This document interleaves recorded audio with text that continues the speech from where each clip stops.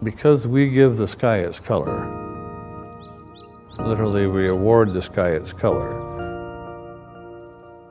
I can make changes to your context of vision that then color the sky. Basically, the light I'm using is not the light you're looking at. You're looking at the result of this into the sky.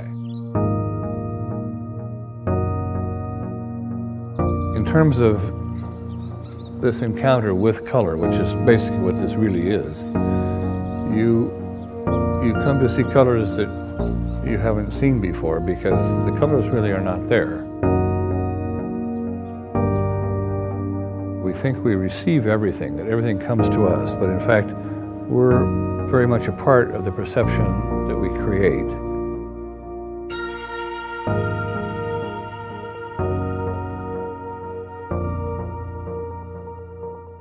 Buenas noches, en nombre de Isabel y Agustín Coppel, del Jardín Botánico y de SIAC, agradecemos su presencia esta noche, en que con motivo de la apertura de Entre, la pieza que James Turrell ha creado para el Jardín Botánico, tenemos la presencia de James Turrell y Michael Govan, que nos darán una charla sobre el trabajo de James.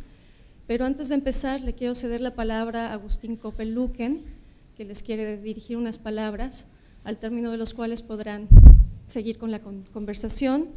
Al término de la conversación se abrirá una sesión de preguntas, entonces estaremos aquí deseosos de seguir con ustedes. Gracias.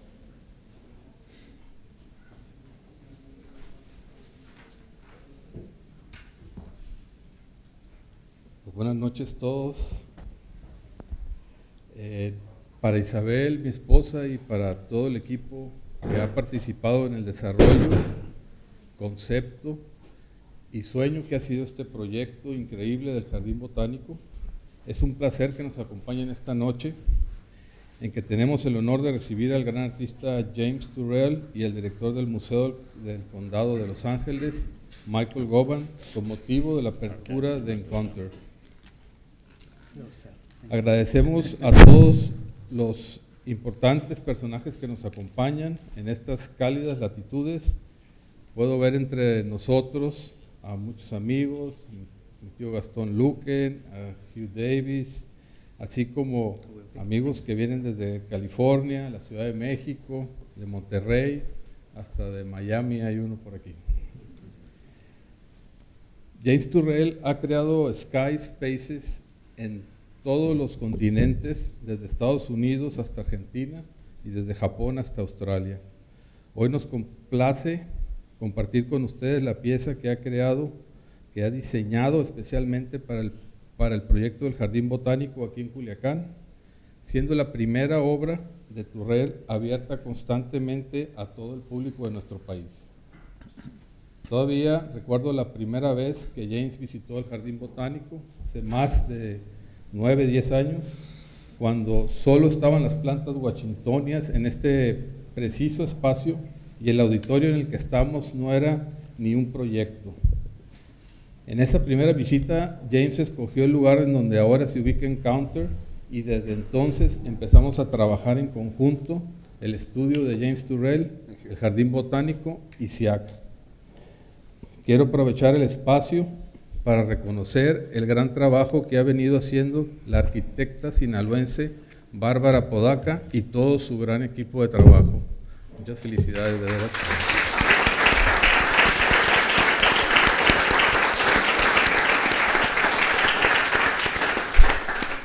Así como la labor y dedicación de todos los que tenemos años reuniéndonos a pensar y apoyar este gran proyecto, como son Carlos Murillo, Carlos Gandarilla, Oscar Vélez, Ernesto Beltrán, Erika Pagaza, Alberto Fernández y todo el equipo de la constructora Paralelo, y al equipo de SIAC, a Mireya, a Magnolia, a Marta y a todos, muchas gracias por todo lo que han hecho.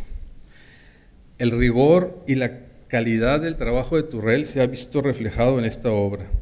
El empleo de la geometría en la construcción, la luz y el color, así como la elipse perfecta, nos cambia la manera en que percibimos el cielo en el amanecer y atardecer, y a la vez la manera de ver. El compromiso de James Turrell con su trabajo queda reflejado con sus visitas a Culiacán a lo largo de estos años. Solo en los últimos 6 meses nos visitó en 2 ocasiones para seguir de cerca todos los detalles de la pieza. Encounter es parte del amplio y ambicioso proyecto, el del Jardín Botánico, en el que convivimos los visitantes con la naturaleza, la botánica, el arte y la arquitectura, y en donde cada uno de estos aspectos está muy bien pensado para ampliar la experiencia del visitante y para hacer brillar y destacar a cada uno por el contraste y a veces por la interacción entre estos elementos. Quiero también destacar la gran idea y visión de nuestro curador de arte y queridísimo amigo Patrick Charpenel, así como la labor de la arquitecta Tatiana Bilbao, autora de la obra de este auditorio en el que nos encontramos. Para todos los que de alguna forma somos parte del Jardín Botánico, el camino que hemos emprendido con este proyecto y en el que estamos andando, lo valoramos más aún que llegar a un final. El Jardín Botánico, así como la vida de todos, es un lugar en proceso. En este caso, el del desarrollo de la naturaleza en el jardín mismo, el del intercambio, la interacción del público con la botánica y con las obras de arte, el mantenimiento de todo el espacio, la atracción de más visitantes, la creación a prueba y error de los programas educativos y el gran proceso de generar conciencia en la comunidad, de orgullo por nuestra tierra, donde no todo es lo que nos encontramos, sino lo que podemos hacer e inspirar a los demás. Pero estos procesos o caminos implican a la vez un gran compromiso y responsabilidad de nuestra parte, con la naturaleza misma, con los artistas y con el público. Les agradezco que esta noche estén aquí y les dejo estas ideas y pensamientos para que podamos escuchar la interesante conversación entre James Turrell y Michael Govan.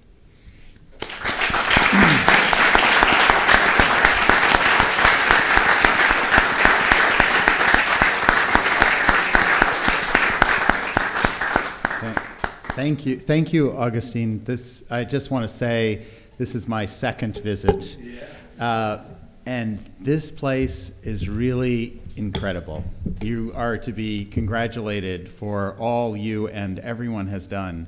To have art within nature that is a museum of nature and what it does for the community is fantastic. So you're to be congratulated.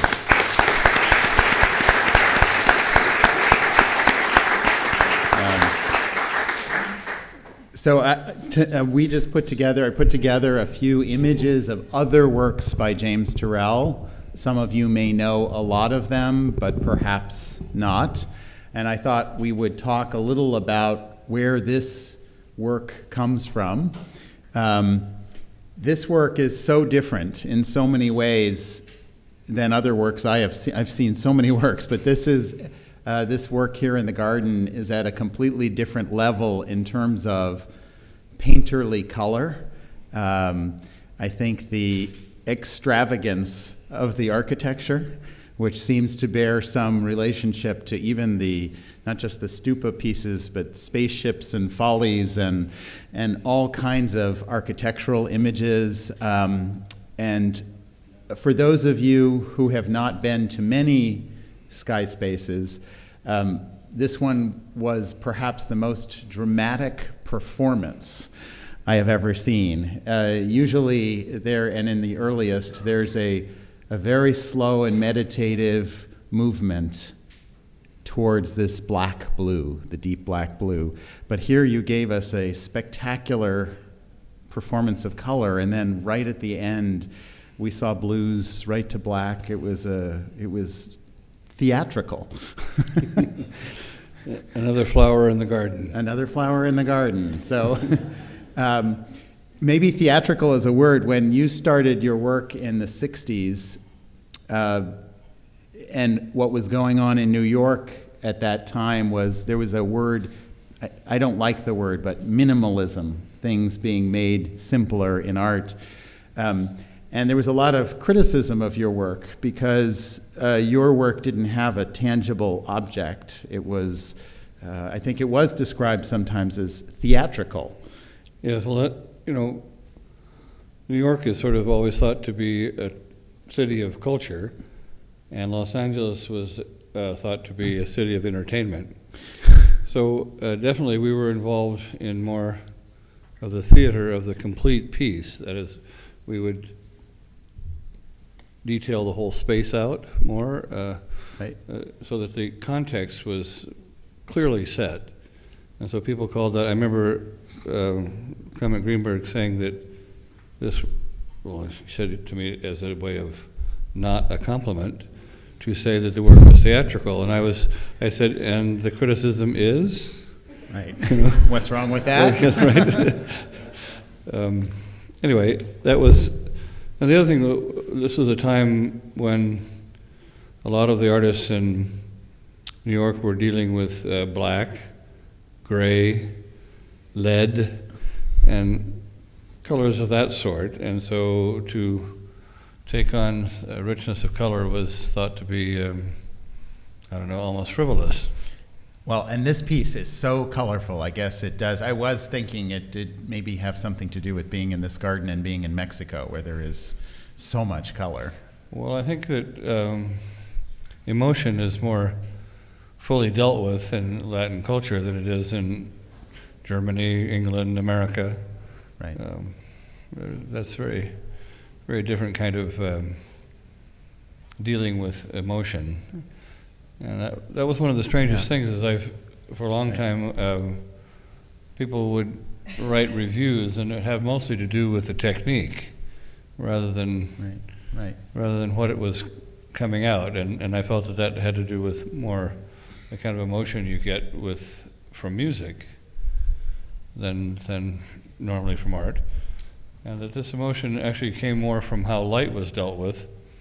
You know, Skurryabin, the composer, Russian composer, wrote all his music to go together with a presentation of light. And his wife played the color organ, which I went to see in Moscow at his home.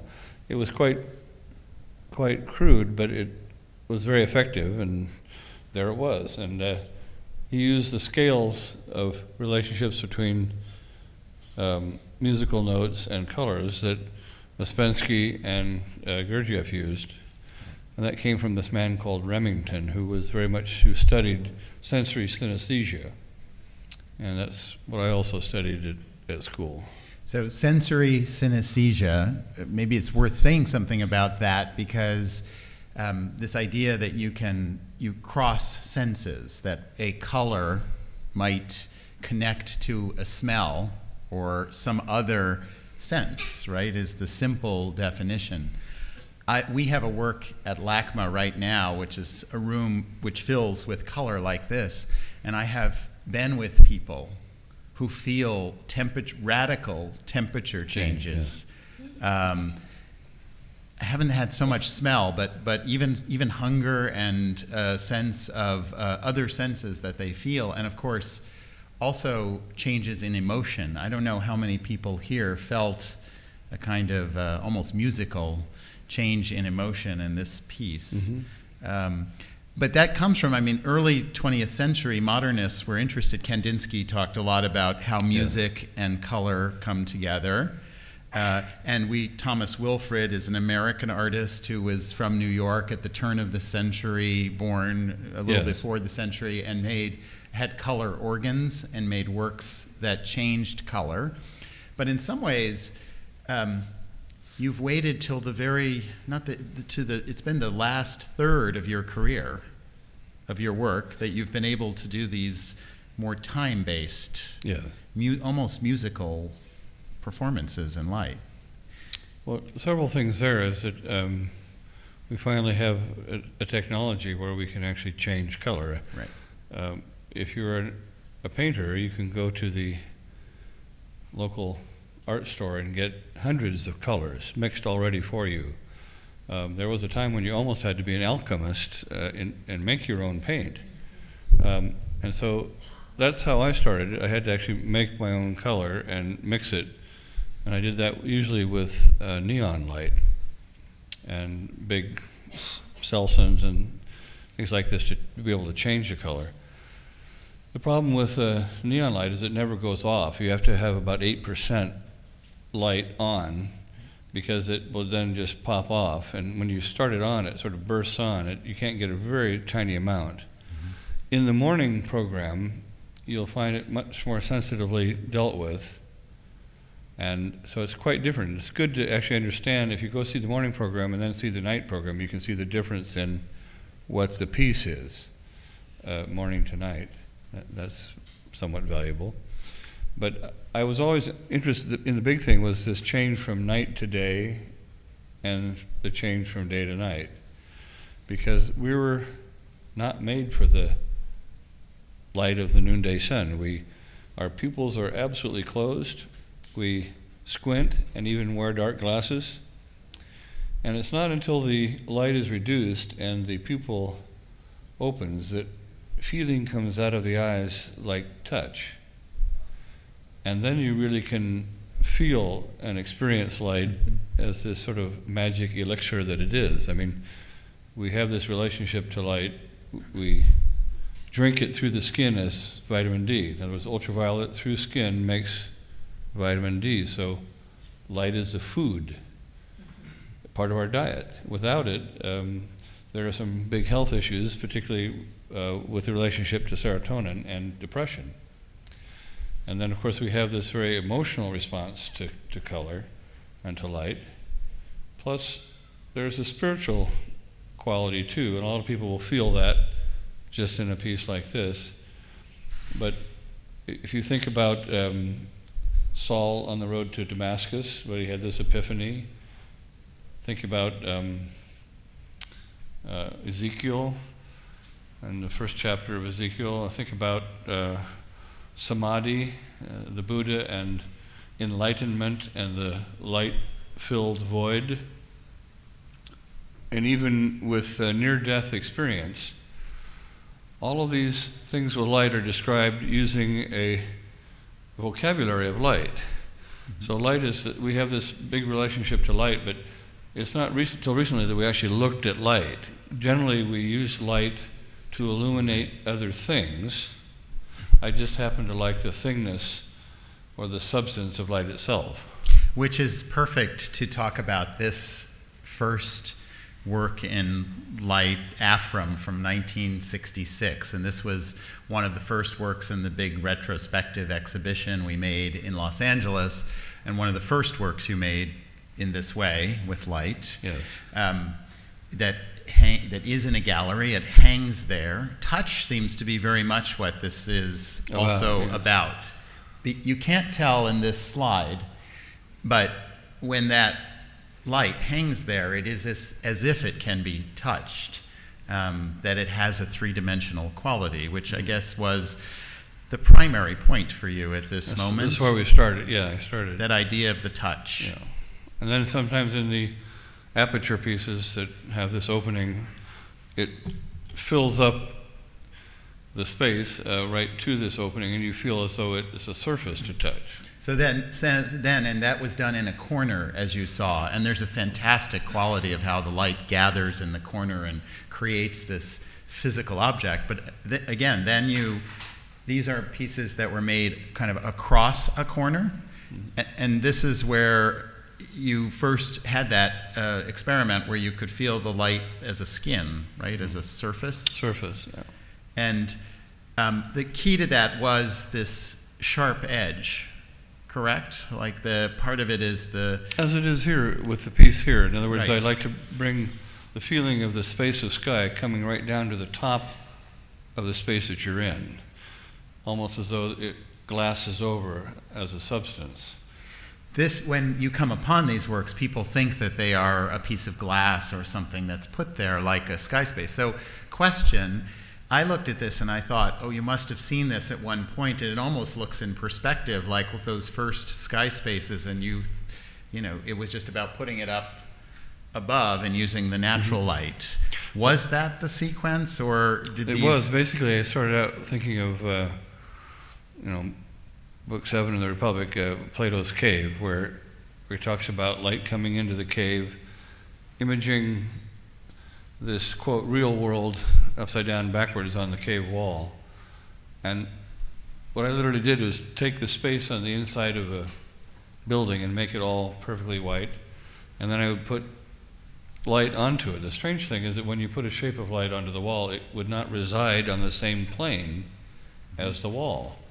I thought, wow, that's fantastic. This is a very plastic or malleable medium, and very painterly. So I have sort of, these things kind of worked with a picture plane. Mm-hmm. So my work really came more out of a painter's space in 3 dimensions than it did that of a sculptor or architect. But that all came later because I soon found I had, our light was just not very significant in relationship to the light of the sun. So I had to make these spaces that protected and apprehended light for our perception. Sometimes people have asked me when they buy a work, what do they own? And I say, well, you own the light that's passing through. Excuse me here. And that was maybe not the thing to say to a collector, but it was, in fact, the case. But, we do this with sound. We're able to sell sound or whatever, music and all that. So I thought the object was a little bit of an impediment. Right. But there's still, with all these, there is thingness. You feel this thing, yeah, and that presence of light. And so the big thing there was not having light illuminate other things, but getting the thingness of light to be felt. And before you did the AFRAM, of course, you were working in your studio in Santa Monica and making apertures, openings, yes, in the windows or cracks where light would come in, and you experimented. That was more like Plato's cave, where I actually took light from outside and imaged it on the wall surfaces. So that you had that Plato's and cave. across the floor and ceiling. Yeah. Which you see clearly going to AFRAM. Then this seems to be a big step. And is it that you think, well, then you're going to go back to that being a big aperture and you will use nature and natural light? And is that how did you get from here to the PS1? This is the first, the first Sky Spaces. Took the wall or the picture plane and then cut a hole in it, through it. Mm-hmm. But then also a kind of opening so that you didn't see the thickness of the opening. So it was very perfectly trying to make something that could be on the same plane. This works the same way as the piece outside, where this knife edge or very sharp edge, it functions to glue. I feel like it glues the sky right to the top. You can't see it as well in this one. Here is and this is the piece at Ponza's. I just for fun, put after this one, Joseph Albers. Do all of you know Albers' paintings? And you must have studied these phenomena very... Like Bergan, he liked Albers quite a bit too. This idea that the context, color is very malleable, and it's the context of vision that allows you to change the color of the sky. Obviously I'm not changing the color of the sky, but I'm changing your perception of it by changing your context of vision. We're not that well aware of the fact that we award the sky its color and how much we're a part of that which we perceive. So my interest always is to give it sort of a gentle little nudge, a reminder of the fact that we are very much a part of that which we behold.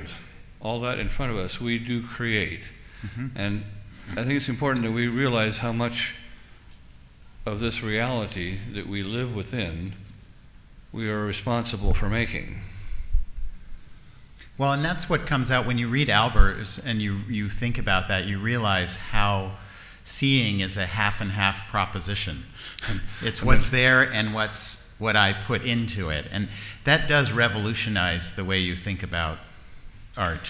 Well, when you see Ed Reinhardt and you see him bringing color out of blackness, out of darkness, it's just, that's amazing, and that's truly a very strict approach to the sublime that he used. Rothko was a little more slapdash. I mean, he sometimes really hit it and sometimes didn't. Right.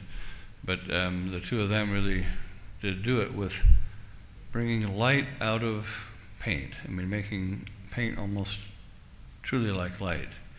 So I guess, yeah, Rothko would be the sunset program and Reinhardt would be the sunrise program, yes, right? Yes, that's true. It works that way. And then you throw in a little bit of Turner, and don't forget Constable and his paintings of clouds. Exactly, the paintings of clouds. Everyone saw that in the sky there. And he started with a horizon, right, and then he eliminated the horizon. And I'm interested in the new landscape without horizon. Which is what you create in these works, right? Yeah. This is at LACMA in Los Angeles, and this was one of the last works in the exhibition, but it's still there.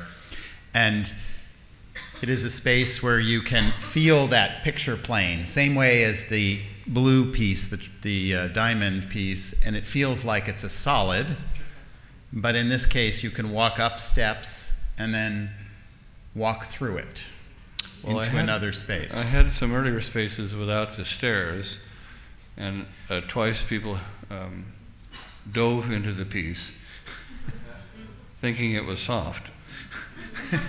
So I thought, well, now I'll just put some stairs up there and assist you in. Very, very Mayan pyramid-like those stairs too, right? Well, I like that. I do like the pyramidal form. What happens when you go inside this piece? I don't know why we're. Oh, there we go. Okay, so we get inside. I don't know if there's one before. When you get inside the piece, you were in this space filled with color. You were in color, and again, this piece changes. And I think very much about. We looked at Albers, and Albers was able to put two colors next to each other and create a difference in how you see color. And he could demonstrate that by putting two different frames around the same color, and the middle color would be different. But what you've achieved in these works is also to have color in time, like the work here at the garden. So that what happens is that you're making color in time somehow, because when I don't know if you were anybody was in the beginning of the piece when it's very purple, and then if you step outside, the world looks entirely green, right? Like it is green because of the plants, but it looks even more green when you've been in purple. And this is this idea of relativity of color, but it's also true that we have relativity of color in time. It doesn't last. We only hold a color about 8 seconds. Right. And so you step into this, and then it seems as though someone's changing the color, when that's only that fading is coming from the saturation of the cones in your retina. And so it's just seeming to disappear. But you are mixing color in time. Yes. Because as this piece changes, your eyes mix this color. That's not quite the color there. It's a combination of the color that you retain and the color that you receive. Which is a fantastic thing to think about, mixing color in time and not just on a surface. Takes painting another step, for sure. But it is worth saying also these works, as you were saying, are without horizon, that all of our history of painting and our experience of our lives, because we are land-based beings, we always have a horizon. And yet these works have no horizon. But this new world that we're stepping into in space, there's no horizon. In flying, when you have the flight into instrument conditions when it's cloudy, skiing with whiteout, even whiteout on roads when you have snowstorms and you get this whiteout condition. Also underwater, where you get this sort of rapture of the deep. Often people don't know which way is up, because if you have the neutral density belt, the only way you can know which way is up is to see which way your bubbles go. So that there are these places we've stepped into this new landscape a new horizonless landscape, and that's certainly true in cyberspace. No up, no down, no left or right. In fact, that's how you can look at all the images of my work. It doesn't much matter if you have it right side up or upside down. Sometimes we put a person there just so you would know, otherwise you wouldn't. I don't care for the person pictured in these slides, but people seem to always do that. Because there wouldn't be much that you'd see. Although I have to say, down in Australia, they had 3 days of nude visits to the show, and the thing was amazing is it would be so sort of bleached out. All you could see was people's hair and their eyebrows, and that was quite amazing.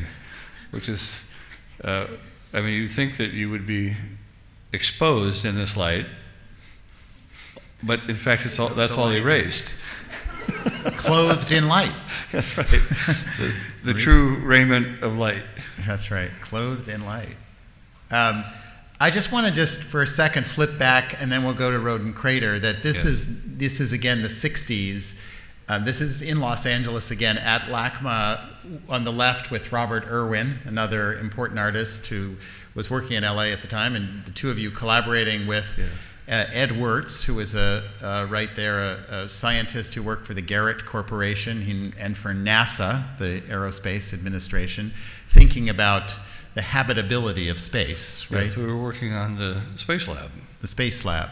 And that led to works and a lot of experimentation, but things that you couldn't realize until now. And I just want to say that it's very exciting to me to see an artist like you who worked for a few years, but your works now seem to be 50 years. 50 years. Okay, 50 years. I wasn't going to say how many years. But not only are you pursuing ideas that you had in 1967 in ways that in 68, 69 that you couldn't achieve the results then because of technology and other things, but that these last years, you've had more new breakthroughs, I think, perhaps because of the technology, but also because of all that time of seeing color. Well, I remember Sam Francis, who was an artist who very wonderfully helped support younger artists. I was one of them. And I asked him one time why he would keep returning to themes that he had been involved with for most of his life. And he said, well, you know, he thought that artists like to beat around the bush, and they just beat around the bush till they damn well beat it out of the bush. That was his expression about keeping at it. Keeping at it, right. Yeah. Which you've done, and in many, many ways. There are themes in your work that are consistent. This is a perceptual cell that you lie down, go inside, and there is definitely no up, no down, no sense of distance or space. You think it would be small, but actually the space inside here becomes infinite at moments, and you also are able to see literally from behind your eye is that behind the eye seeing. Yeah. All of these different ways of dealing with, and color becomes key to this too. As you experience this. This will be in Los Angeles again in a few months, so you'll be able to come back and see this piece. But I just wanted to talk for a few minutes about your big project that has taken nearly 50 years. Well, Michael does sell himself as a director of a museum, but I know him as a pilot who I witnessed it, would fly underneath the wires instead of going over them. So this is how I knew Michael very early on, so as a pilot. We would fly together, that's true, and you took me flying over the same landscape in Arizona where you found, after a systematic survey from your airplane of the United States, you found Rodin Crater. And if this picture were in color, you would see you had red hair, right, when Rodin Crater started. So I just want to, this is just a measure of how long the project has taken. Yes, it actually, we're realizing it took 12 years to do this project. And 12 years when I first met Mireia about it and came down here. And, you know, Rodin Crater is taking some time too. I have to say that I'm probably like, you may know some friends that still have to finish their doctoral thesis and are still working on it. Well, I'm one of those. Here you are with your airplane that you were flying, the same type of airplane at that time. If you go back, you can see the distinct shape of the helio. Well, yes, there. It is made for short takeoff and landing, often very short. And there it is and in the there background. it is there, yeah. In the company color, yes, which is blue, if you hadn't noticed. So I just wanted to show that this, just to connect flying to Roden Crater, there are so many beautiful descriptions of a kind of consciousness which is changed through flying, through being in the air, through being in a different perspective, seeing in 360 degrees, which is rare to see the horizon in 360 degrees. And perhaps someone who wrote most beautifully about that was Antoine de Saint-Exupéry, the great French pilot and author who wrote about flying, and you probably know him as the author of The Little Prince. And this is the James Turrell as Little Prince part of the talk, where I love this illustration from The Little Prince, because the little prince has to clean out his volcano on his small planet, and it seems like you've been doing this for some time, taking care of your volcano in Arizona. But my favorite part of the Little Prince is when he talks about his planet being so small, and the planet shrinking is an obvious metaphor for aviation and flight, which shrinks the world. Space, right? The world shrinks. And he says, my planet is so small, I can watch the sunset, and then I can move my chair and watch it again. And in some ways, I think a lot of your work is about that somehow, of watching this, being able to watch the sunset as many times well, I thought about as you want. Having pieces so that sky spaces, so that it was always coming into the sweet spot of the twilight. And so if there are 24 time zones, you'd have 24, so that means it would always be coming, because it takes about an hour that you have for twilight, as you saw tonight. So 24 would actually, if they're on the equator, would be all you'd need, but actually you only need 12, because when it's coming into one at night, it's also coming into one in the morning. But then, of course, if you change your latitude and go up higher, the twilight lasts longer in the summer, and so you don't really need that many. But I wanted to make these, well, I thought a certain number would be good, and I was very taken by Prince Ashoka, who thought he would make 1,000 stupas for the Buddha. So that, well, but he was a prince, so maybe I don't need to make quite as many. So you could make 1,000 sky spaces. You have a little time. Well, yes. I mean, I have made 75 that are public. So that seems like quite a few. They're all unique, as you saw tonight. They're each different in the light program, different in the form and all of that. But there was this artist, Quaker artist. My family's Quaker, so I was interested in the Peaceable Kingdom. This is a painting that was made by Edward Hicks.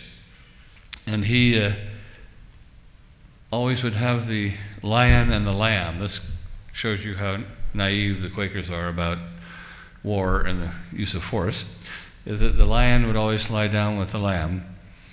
And these paintings depicted in one, the Indians signing the only treaty that was kept by America with William Penn. He was signing the treaty with the Indians. And then it turns out he's made over 100 of these paintings, all with different themes, but they always had the lion and the lamb, and they were always titled The Peaceable Kingdom. So I thought, well, I'll make 100, and that ought to do. And but these sort of illusions that you have in fantasies are no different than anyone else. I mean, making a pyramid in the Yucatan, or making one out of a volcano in Arizona, it would be a lot easier if I were a pharaoh, but I don't remember having been one, even though Shirley MacLaine does. Exactly. But here, it's not that hard to make a pyramid out of this, because the pyramid is already made. I just have to put the tunnels in. Right. Yes. Here it is, the Pyramid of Rodin Crater. So I just wanted to say, this project, this modern art that you make, but yet it does have so many relationships to other landforms, architecture made of earth, in this case, yes. Maze Howe, and mound builders. Yeah. Mound builders. This is Rodin Crater, again, the mound in this desert landscape. It is like a pyramid where it exists in this flat desert, and its pyramidal form held up above the sky.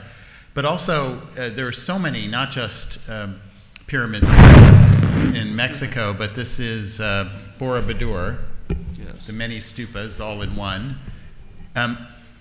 Does Rodin Crater, I feel like you found a lot of these references later and attach them to Rodin Crater. It's not as if Rodin Crater is a copy of these ancient monuments, but I always feel like you keep finding things in the past that connect to these intuitions you had about light and the desert.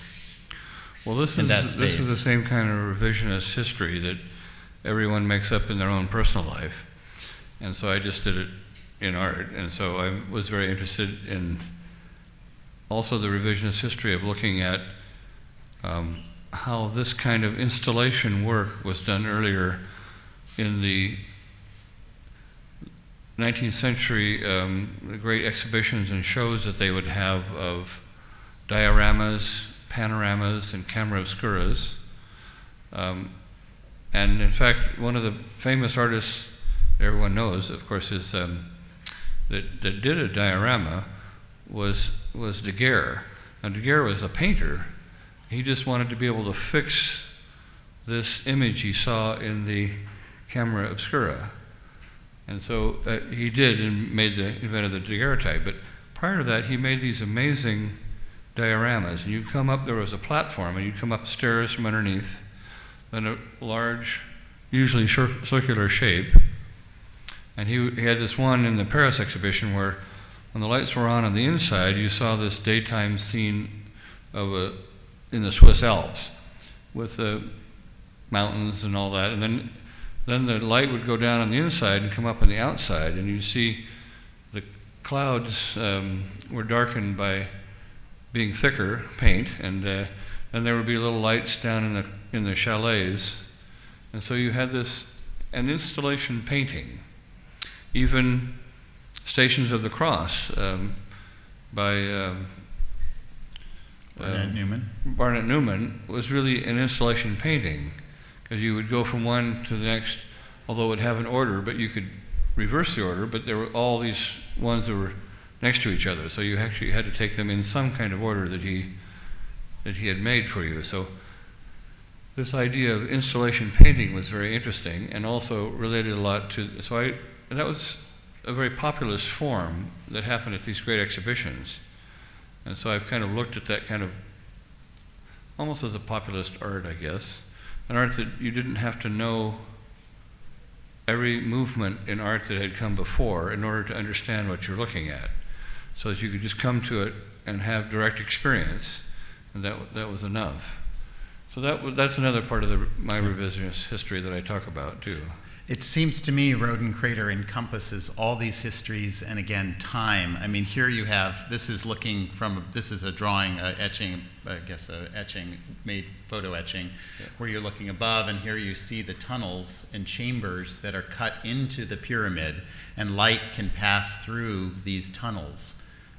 This is very tall. This is as tall as a skyscraper, and this is almost, it's about 3/4 of a mile, almost a kilometer, right? From, well, not quite, at half. No, that's two miles. 2 miles from this edge all the way to here. Yeah. Just to give you a sense of scale. But one of the things I love about Rodin Crater is it seems to be an eye when you look down on it, looking out at the stars and the universe. It's very much that, because if you look at, say, the Roman sculptures and some Greek sculpture, the eye was cut back in. You saw the eye, and then the pupil was cut back in. Sometimes they would put something in it, like a spot or something on it, but it actually had this carving out. So this eye, this thing that sits on the earth, is an eye. It's a camera. Yeah. It witnesses the universe. It brings light inside it, not unlike our real eye. This is just an example. This is one of the spaces in section. This is an architectural drawing, so you've sliced across it. So you'd walk up these stairs and look inside this sphere. But there is another space above with a sky space, an opening, and this is a bath. So you can lie down in the bath. So I use the water as one of the elements of the lens. Right, and that water of the bath serves as a lens to project the stars down on sand. White sand. Here, which is again an eye. Yeah. And so there's this human metaphor.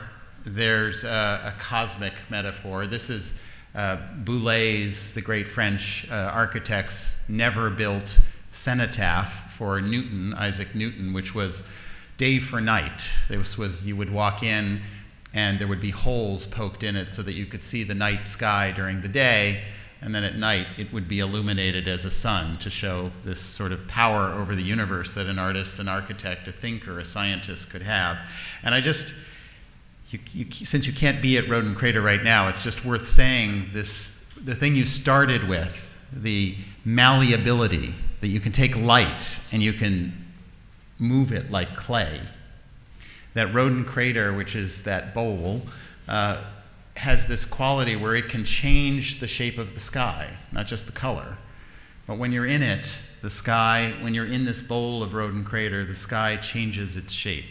And it's hard to explain that. It's hard to explain that, and this is just a page from a book that describes some of those things. But I guess I want to ask this, this idea of like the nature. There's a history of humans wanting to dominate nature, or understand it, dominate it, and we've tried also through philosophy and art to come to peace with it. And I'm interested whether you think about a philosophy of nature. Here you are in a garden. You've changed the shape of the sky, you've changed its color, you've sort of played with it. Do you have a philosophy of this sort of man and nature, human and nature? One of the things I've always, people hear me say is that they talk about natural light and artificial light. I just have to say there is no such thing as artificial light. You have to burn something for it to release the energy that we see as light, and the light that's given off is characteristic of the material you're burning and the temperature at which it's burned. So there's truth in light in a number of ways, and I remember doing these these little magnetron pieces that look like televisions, except I take a television, aim it the wrong way, and so you get the average light. And the thing that's really interesting is that you can see that. It doesn't have any image, it's just the average light, and you can look at a program that is a comic, I mean a children's cartoon, a sporting event, the newscast with the blue screen, and you can look at a porn movie, and I can have all these there, and within 5 minutes you can identify correctly what you're looking at without seeing any image. So, of course, we can know a star without touching it by looking at its light. You can tell what the star is made of, that is the material that's being burned, and you can tell the temperature at which it's being burned, and you can tell how fast the star is receding away from us by how it's shifted in Doppler effect toward the red end of the spectrum. So there's really this great knowing just from how things are revealed in light. And I said before, this is this wonderful elixir that connects the dream world. Remember, we have full vision with the eyes closed. Sometimes greater lucidity of color in the dream, sometimes greater clarity than we do with the eyes open. So here's this thing that connects the dream world with the so-called real world. the conscious awake state, and also this thing that we eat as the food, that we have an emotional response to, and then the reason that I present it in this way without using image is that when you look and stare into a fire, you often sort of drift off. There's this wonderful thing that you get staring at a fire. In fact, they even now at Christmas time have a program that just is a fire burning on television. And you just see people turn this on in their houses around Christmas. It's bizarre, but instead of making a fire in their fireplace. But this idea that light can kind of take us places. It can actually engender a theta state, which is not quite the alpha state, which is a meditative state, but it is a state where we're thinking, but thinking without words. And so they're sort of drifting off. And you probably have done this. You just stared at something, you drift off. This is where light can connect you to these other realms, to this other part of your own consciousness.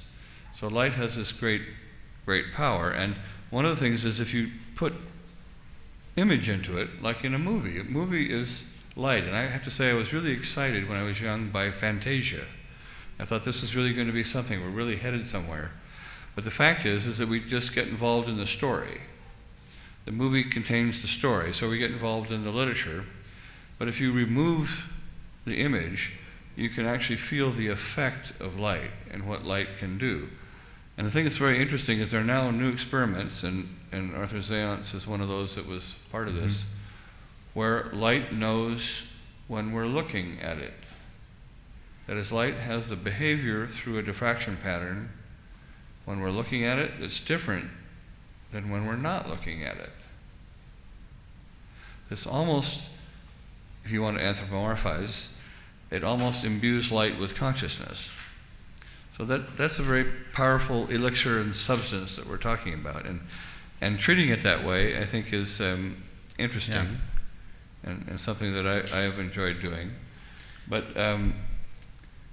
it does blur. So this idea of nature, artificial, and us, one of our greatest conceits is to ever feel that we're apart from nature, that we're not nature itself, that what we do, I mean, the first constructions ever seen on this planet were made by a being. It's not the Great Wall of China, it's the Great Barrier Reef. Those were the first things made by an organism that could be seen from outer space. And we go about making our cities with about the same logic and planning as the coral that makes the barrier reef. I mean, we change laws and we pay off this and that, and we can get variances, and we can, all this planning that we once had to make cities is completely changed. So we have about the same kind of quality as, and the same level of intelligence as the coral that makes the barrier reef. So then to end, I want to ask you one last question. I think we don't, there's the great sky space of Roden Crater in the center, the tunnel, the image stone, which is at the base, this image stone, which is at the base of this tunnel, which is the world's longest refractor telescope. And now this is walking up the tunnel of Roden Crater in time. You walk toward this shape, and as you walk toward that circle, it becomes an ellipse. You felt it as a circle, and now it's an ellipse. You can actually travel these stairs into the heavens, like break through the plane and into the heavens, or look back on Earth and see the sky and this stone. I think just in the interest of... We'll show the... This is one of the... Roden Crater is still being made. It's taking longer than the Botanical Garden piece. So this is the next space, well, one of the spaces that you're working on right now, the south space, which again relates to something ancient or older. And the great reference here to the astronomer Prince Jai Singh, who corresponded with Tycho Brahe.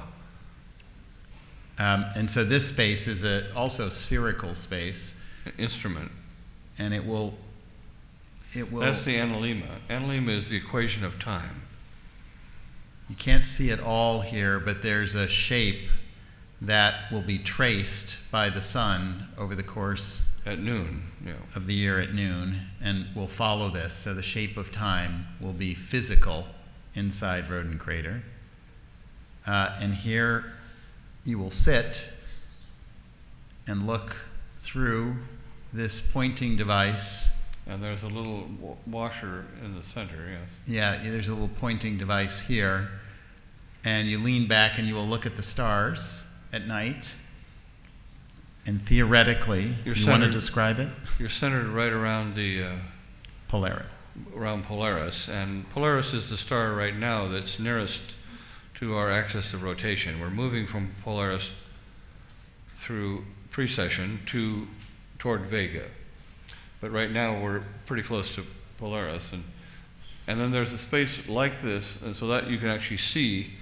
And the outer, that's Ursula Minor, or the Little Dipper. Yeah, Little Dipper.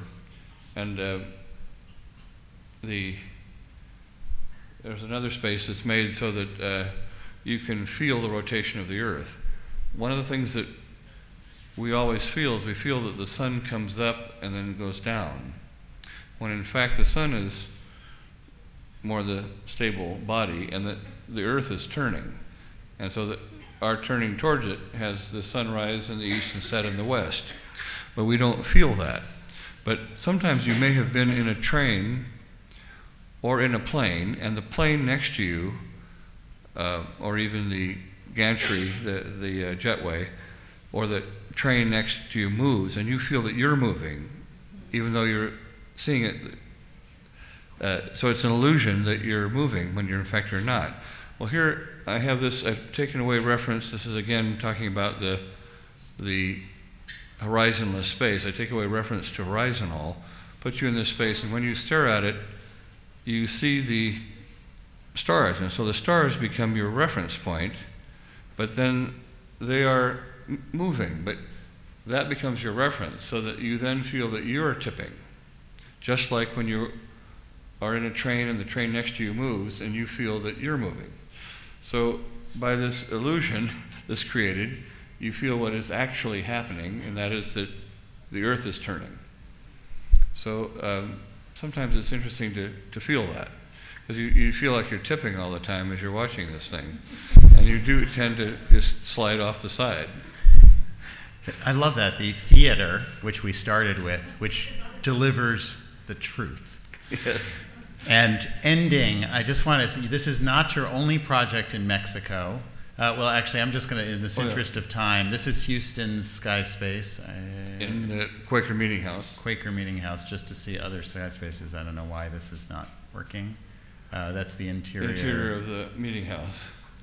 This is in Japan, just to give you a sense. There's a House of Light. Oops, this is Hollywood, which is, of course, a movie theater of light. Skyspace in a theater. And finally, you have built a pyramid in the Yucatan. And I just want to end with one question, which is, how has your time in Mexico, which I know you were in Mexico long ago, has it had an effect on your work? Can you describe in some way working in this amazing place, Mexico and the Yucatan, here in Culiacan, and has it influenced you? Do you feel something about this place that has gone into the work? Well, I can tell you how it changed my life very early on. I was at Pomona College in Claremont, and I had a wonderful BSA 500 motorcycle, and I went down with two friends, and we traveled down to Mulegé down in Baja.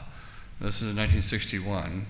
The road was not paved, and we had to fix flats a number of times. I came all the way down to La Paz, and because it took a little bit longer than I had expected, I would mail my homework into the my mathematics professor, and I didn't know what math he was assigning in the class, so I just did all the problems in the book. And then I came back and took the test. I did very well on the test, and I, of course, had done all the problems in the book for homework.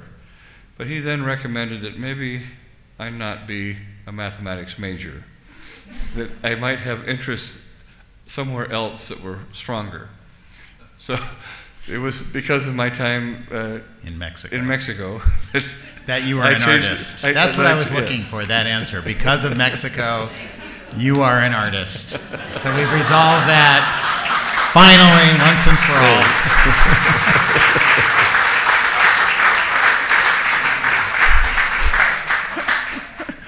Thank you very much. So thank you, James. Thank all of you. And I really, this is such a beautiful work you made here in the garden in Culiacan. Thank you so much. Thank you.